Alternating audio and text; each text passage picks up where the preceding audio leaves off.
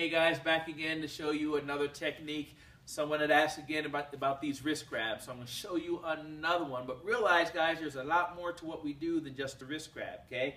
Same side wrist grab. Instead of doing fancy locks, just open your hand, step in, turn, and as soon as I get this space here, drop your elbow to the inside of the body.